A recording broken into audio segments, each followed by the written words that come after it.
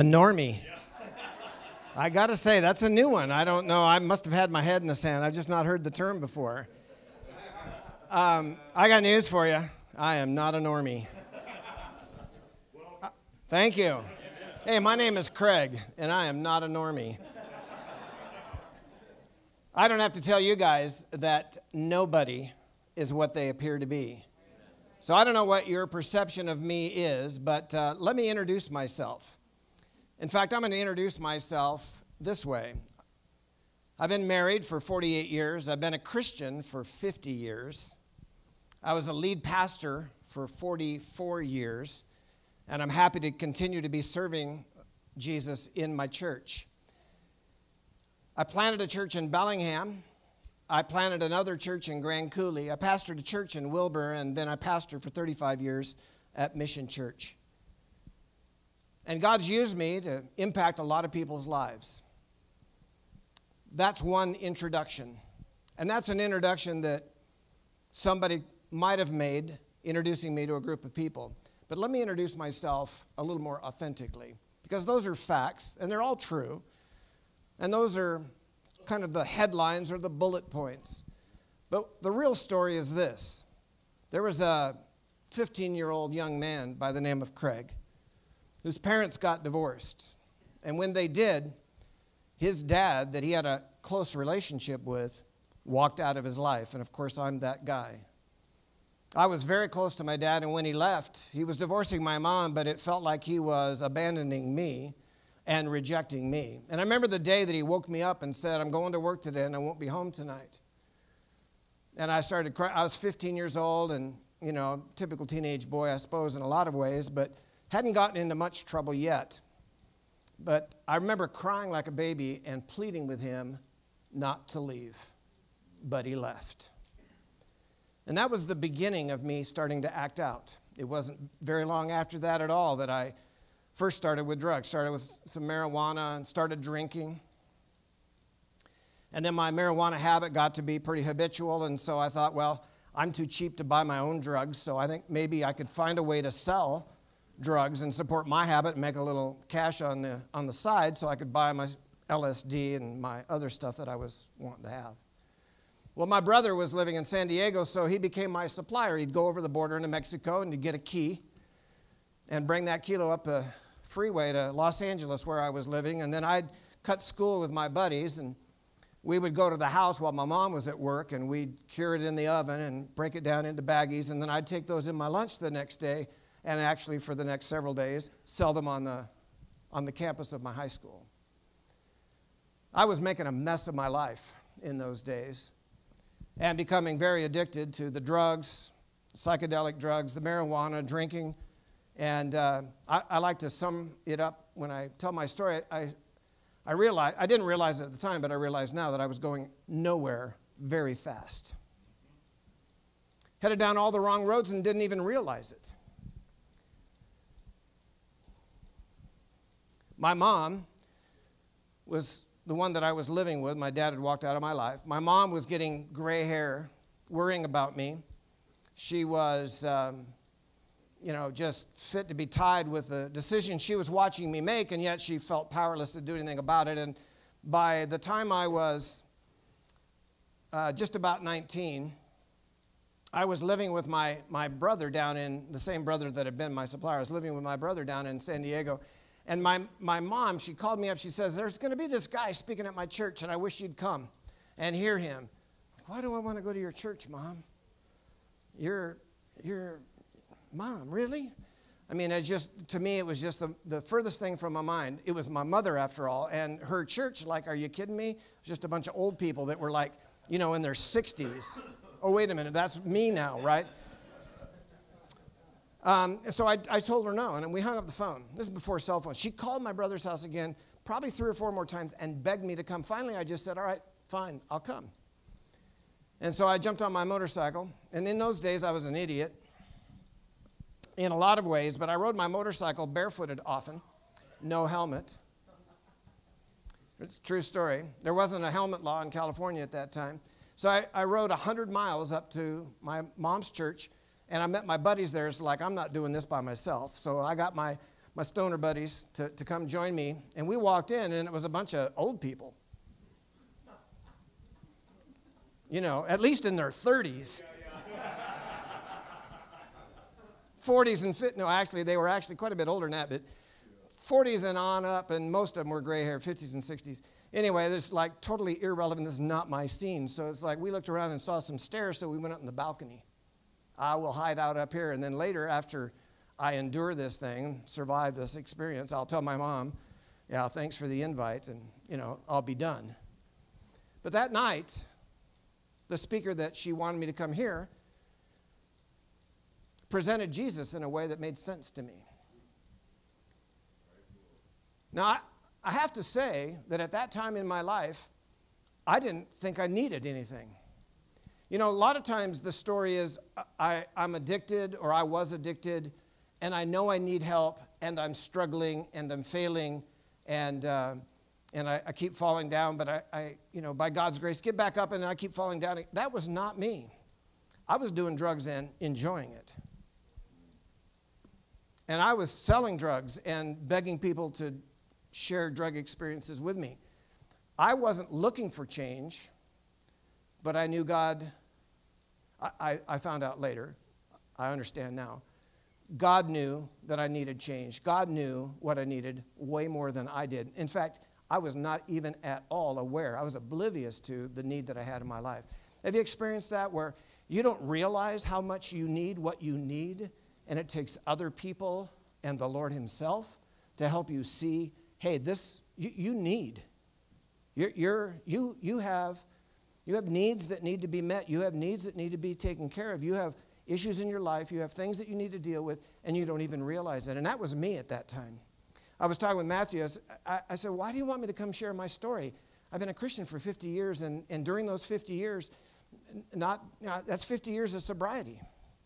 So my story's not a recent one. He said, exactly, come tell that story. And so I'm here to tell that story, but I'm not going to make it, I'm not going to embellish it or make it appear to be something that it's not, because the fact of the matter is, during those 50 years, I've had my ups and downs. In fact, some of my worst ups and downs, not with drug addiction or alcohol, but other kinds of struggles, my ups and downs have happened, some of the worst of them, while I have been a pastor of a church. You know, as a pastor, sometimes you have to kind of keep up the image, you know, be encouraging for people, even when you're down. Try to bring a positive message, even when you're feeling negative. I mean, there's a certain amount of pressure on us guys, right, Ben? just a little bit. By the way, thank you, Matthew and Sarah and Ben and Angie and everybody. Thank you for even having me here tonight. It's a real privilege for me. Thank you. And it's wonderful to see so many familiar faces. I don't know all of you, and love to get to know you, but I see a number of you here that I recognize, of course, from Mission Church and other places. And by the way, Ben's been, I don't know if you know this, but he worked for us at Mission Church. Started about 8 years ago, is that give or take? Yep. And been gone a year. And I just want to go on record and say, if you're ever done with him and want to send him back, we'll take him gladly.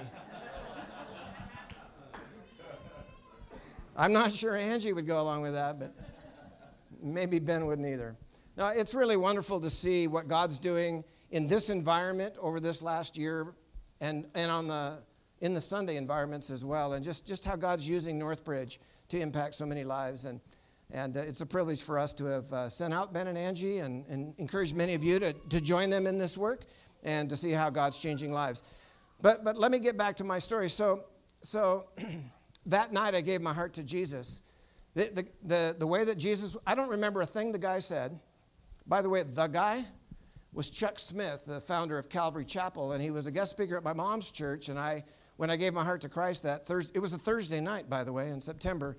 When I gave my heart to Christ, I decided I was enrolled in college, and it's like, I'm not going to college. I'm going to go see what that guy knows, because whatever he's been saying makes sense to me, and I want to learn from him. And I didn't know him, and I wasn't a church guy. I grew up in a home where my mom and dad detested organized, religion, as they termed it, or churches, and their approach to things. I had no experience whatsoever. I was just a regular old heathen, just a regular old run-of-the-mill pagan, And so I go to his church, to Chuck's church, and I just start soaking up like a sponge everything that he's teaching me about Jesus. And I realize, holy mackerel, this is what I need. And this Jesus is amazing. And I started realizing how deep my need was and how off track I was in the way I was living my life. And it wasn't just drugs and alcohol, but it was all the things that I valued and all the things that I was pursuing and all the things that I thought were important. And now I'm realizing, man, was I off base. And Jesus starts to get me thinking differently. And over the course of many months, he began to deal with some of the issues in my life. And the first one that he began to deal with was the hatred I had for my dad. Yeah, my brothers and I were as angry as we could be with our dad for doing that to us, but most importantly for doing that to our mom. He had been, we found out later, cheating on her for years. They were married it was 2 weeks prior to their 25th wedding anniversary when he walked out. But he hadn't been faithful at all during those times. He had numerous affairs, and the current affair that he was having was with somebody from his work environment, and it was her that he moved in with. He'd been spending the night there occasionally, calling it work, how guys will do. And so he moved in with her, and eventually they got married. But we were my brothers and I, just angry, and my mother, of course, wounded to the core over it all. So the first thing Jesus began to do is just deal with me about my attitude toward my dad and how that needed to change, how I needed to forgive him. It's like, well, I'm not going to forgive him. He doesn't deserve to be. And then I began to learn that forgiveness is first for my sake. I need to forgive. And it doesn't hinge on whether he deserves it. It doesn't depend on him asking for it. It doesn't depend on him apologizing. In fact, I can't wait for him to take any action whatsoever. I need to take the first step, and I need to forgive him from my heart. And so I did. And then the Lord said, and now I want you to reach out to him. Are you kidding me? What did I sign up for here? I thought Jesus was amazing until he started requiring stuff of me. Right? But I began to reach out to my dad and did what I could to mend the fence there. Every one of us has a past, and every one of us has a story. And none of us is exactly what people think we are. There's 3 versions of yourself, right? You've heard this said. There's the version you want other people to see. There's the version of yourself that other people actually see. Those are often 2 different things, right? Because people see through us, don't they? Right? I mean, well, they don't see through you probably. Yeah, they do, right? I don't have to tell a group like this how you just instantly detect when somebody's not being authentic. Like when they're not being real. And that's why I told Matthew and Ben, I didn't come to teach or preach here tonight or do a Bible study or anything like that. This is me sharing my testimony. I'm going to actually have the privilege of being here on Sunday, so I'd encourage you all and invite you to come back. Because I will teach, and I'm going to share what God's put on my heart for Sunday. But tonight is about my testimony, and I am just going to share one verse. A verse that, by the way, what a great song. Several of the songs that we sang tonight. And then the bumper, holy mackerel, that's exactly what was on my heart and in my thoughts for tonight. This is Revelation 12. Some of you recognize it. Just listen. It says, verse 10, "Then I heard a loud voice in heaven say, 'Now have come the salvation and the power and the kingdom of our God and the authority of his Messiah. For the accuser of our brothers and sisters who accuses them before our God day and night has been hurled down.'"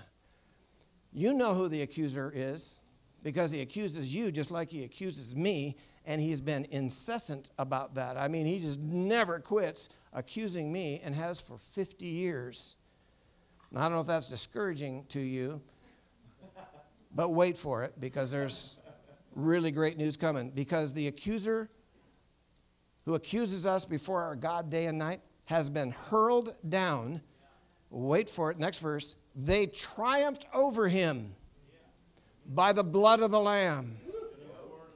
It's Jesus' blood that makes it possible for our sin to be forgiven, our shame to be taken away, and a new life to start in Him. They triumphed over him by the blood of the Lamb and by the word of their testimony.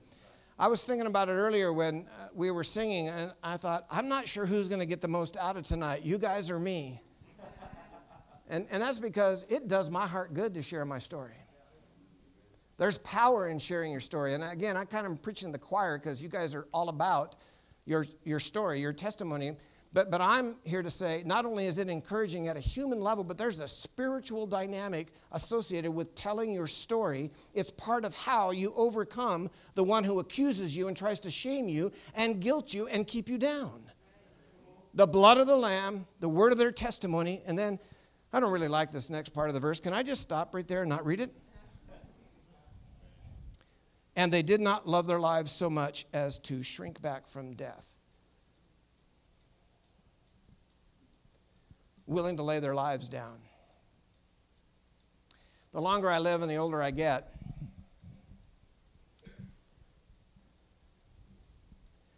the more I realize that Paul was onto something in Philippians chapter 1 when he said, for me to live is Christ and to die is gain.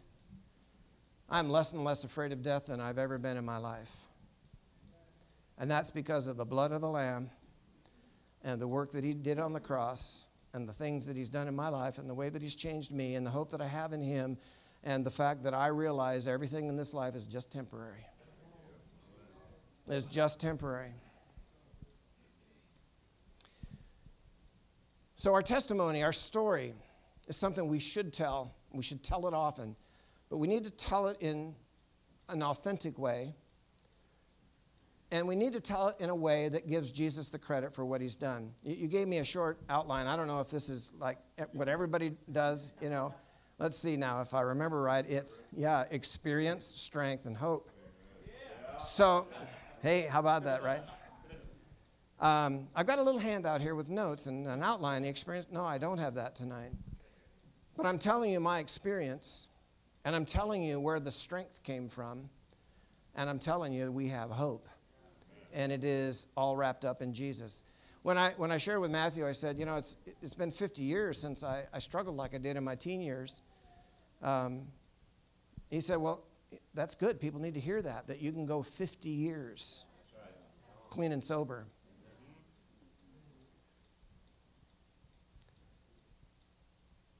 And the Lord willing, another 30 years or so. I don't know if I want to live that long, but until the day I die, right?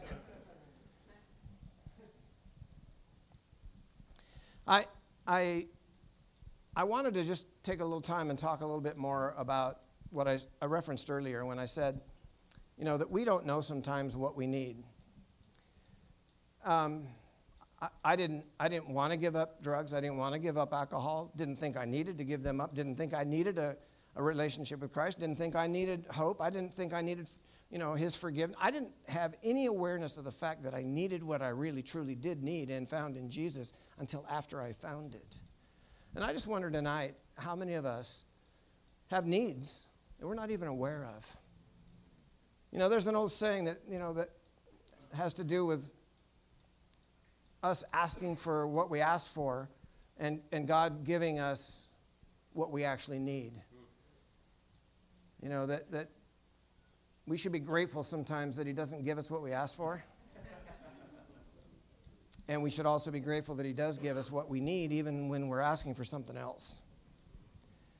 And I just want to encourage you with that thought here tonight that there's a God in heaven who sent His Son Jesus, and His Spirit is with us in this life, who knows what we need better than we do. And He will bring people into our life and bring experiences and opportunities into our life that He knows will benefit us and help us to become the men and women of God that He intends for us to be. He has a future for you and a future for me that involves Him having His way in our lives. And He will bring along life experiences and people to help bring that about. So I said 50 years with ups and downs. Let me just tell you that most of my ups and downs over those 50 years have not had to do with drugs and alcohol, like they did in my teen years before I came to Christ. But those ups and downs have had to do with me just not being content with my life. And any of you who've been at Mission Church for any length of time, you've heard me talk about this from time to time, and I'll reference it. For me, contentment is very, very hard. It's very elusive. Because whatever my circumstances seem to be, however good it may look from the outside, inside I always seem to want something different or something more. Anybody relate to that?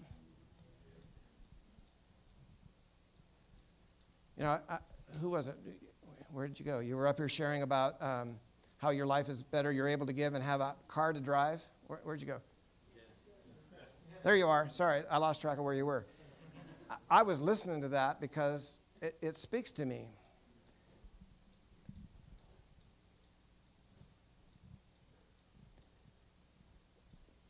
I remember when I first met my wife, I was living in a Datsun pickup truck with a canopy shell on it. And the brakes didn't work. And my wife won't ever let me forget it. Seriously, I was living out of the back of my Datsun pickup truck. And I was a Christian already, but a brand new one. And I didn't have $5 to my name, hardly. And her dad thought I was a bum and that she ought to avoid me at all costs. Steer clear of that guy. He can't even hold down a job. I could, but I didn't have one at the time. And I remember being challenged. You talked about giving. I remember being challenged at the church we were attending, which is where I met my wife. They asked for pledges to give to some cause. I don't remember what it was. And I thought, I don't have any money to give. And then they said, well, if you just make a pledge, God will be faithful to provide that if you'll be committed to give it when he provides it. And I thought, okay, I've never done that before. So I thought, I'll give $5 a month. It's $5 I don't have a job, don't have any income, but if God gives me $5, I'll give it. And he did, and I did. And then it became $5 a week. And he did, and then I did. And it's just been the Lord's blessing, over and over and over again over the years. And my wife and I, when we were in Bible college, we were about as poor as can be. One time our house went down to about 50 degrees. We were living in Portland because we had no money for heating oil, and our furnace was an oil furnace. We had times when we didn't have food in the cupboards, and people would leave groceries on the front porch, anonymously. I mean, we've been through those kinds of experiences, in our early years and in my Bible college years, and even the first few years of my first church as a lead pastor. I was working a job, and we were struggling to make ends meet. And sometimes I just need to be reminded of those days and realize that even though those things are not true now in my life, I'm no better off than I was then, really, because everything I've ever needed, Jesus has provided in the lean times and in the good times. And I'm beginning to understand a little better what Paul meant when he said, I've learned the secret of being content in whatever circumstances I find myself in. He says, I've learned to do with plenty, and I've learned to do with next to nothing. That's the Craig paraphrase of Philippians chapter 4. But he said, I've realized that my contentment is not tied to my circumstances. And I'm kind of preaching to myself here for a moment, but hopefully it'll help you. That when you find yourself not thankful for what is true, and you're focused on what's not yet true, that you wish was true, and you find yourself being content, perhaps you could ask the Lord to help you remember back to a time that's been maybe fading from your memory. It might go back, years and years. It might just go back a few weeks. But remember a time when you were so thankful that this happened or that happened or the other thing happened, that you got a job, or you had, unexpected source of income come your way, or you got a car to drive finally after not having one for who knows how long, or you met a special someone and a relationship started and you'd been praying for years for that, and now it's starting to happen. And we lose sight of those things for which we should be thankful. And so my story is one of, over the years, and Ben's been around on staff and in our friendship, I'm sure you picked up on this. I've said it publicly and privately, that it's one of my biggest challenges to be content. But here's the final thought I'll leave you with. In his letter to Timothy, Paul says this. He says, Timothy, instruct those who are rich in this present world. Instruct them with these things. And as in that chapter, when Paul is addressing this, he says, and by the way, let me remind you that godliness with contentment is great gain. Let your heart be a heart after Jesus, and be content with your circumstances exactly the way they are right now. And you will be way ahead of most people like myself, who struggle with contentment. But when I get it dialed in, and my relationship with Jesus is what it should be, that's when I'm doing really well. And it has nothing to do with the outward circumstances or the headlines of what I've accomplished or however many years I've been in ministry. Please don't be taken in by the illusion of people that are up in the front who are pastors or leaders or somehow, thought to be this, that, or the other thing. We're just people like you who struggle just like you do, who have ups and downs like you do, and who are trying to figure it out just like you're trying to figure it out. Thanks, Matthew.